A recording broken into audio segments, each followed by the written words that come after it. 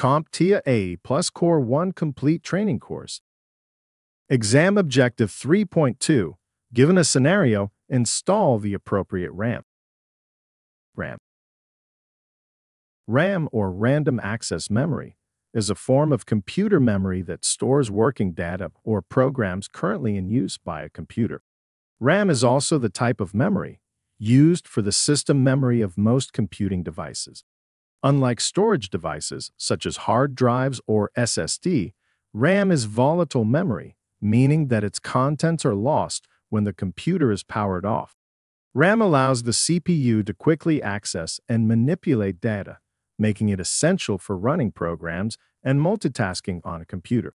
It acts as the computer's short-term memory, providing fast read and write speeds to support the efficient execution of tasks. The amount of RAM in a computer is an important factor in determining its performance. More RAM allows the computer to store and access larger amounts of data, which is particularly useful when running memory-intensive programs or when several applications are opened simultaneously. On the other hand, insufficient RAM can lead to slower performance, as the computer may not be able to store all the data it needs in system memory all at the same time. Luckily, when our physical RAM is not enough, most systems will allow us to use virtual RAM. Virtual RAM is a memory management technique used by operating systems to extend the available memory beyond the physical RAM installed on a computer. It allows the system to use a portion of the computer's storage, typically a hard drive, as an extension of RAM.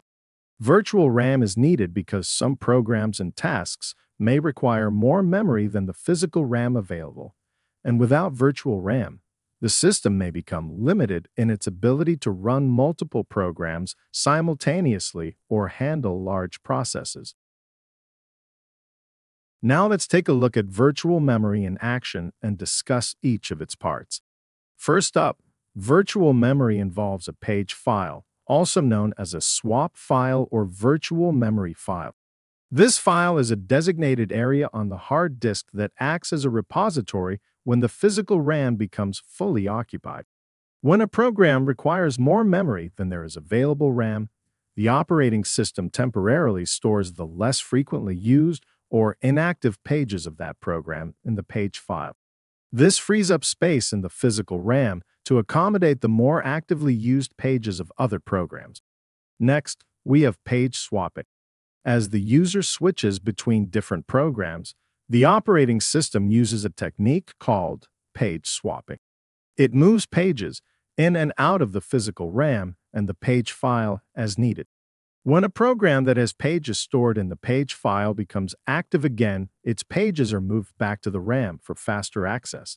While virtual memory enables the system to handle larger processes and multitasking effectively, using the page file on the hard drive is slower than accessing data directly from the RAM. This is because drive access times are significantly slower compared to RAM access times. Excessive reliance on virtual memory due to insufficient physical RAM can lead to performance slowdowns, where the system spends more time swapping pages in and out of the page file than executing actual tasks.